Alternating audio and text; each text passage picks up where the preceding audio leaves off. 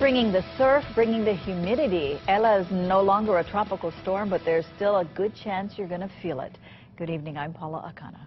Morning, Kayla Navarro at the Weather Center with the update just released by the Hurricane Center. Morning. That's right, Paula. Ela wasn't a storm for long, but we're still expecting some changes to our weather right here in the state.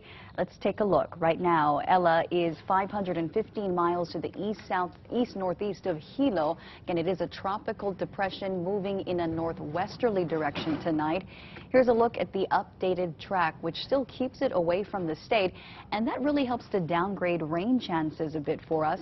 Wind shear, that's what really helped to tear this disturbance apart and will continue to do so. Wind shear is actually what helps keep many storms from reaching Hawaii. Even with Ela remaining well offshore of the state, we're still expecting some impacts starting this weekend. Get ready for some muggy weather. Some of that moist tropical air will make it over the state. Strong winds not going to be an issue, and there is still the chance for some short bouts of rain.